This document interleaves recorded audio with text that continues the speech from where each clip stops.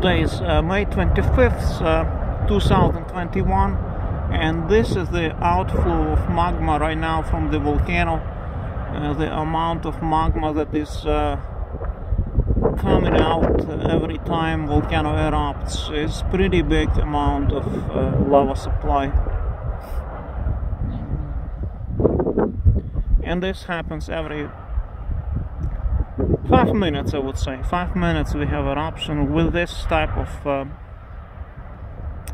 magma outflow through those kind of waterfalls, as you see. There you have some waterfalls, and you have this lava built up a small hill here in front of the volcano, through which lava flows down.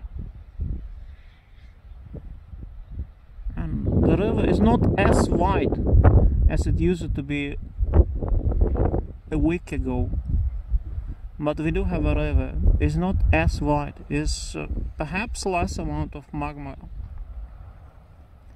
I guess it's less amount because the river is smaller.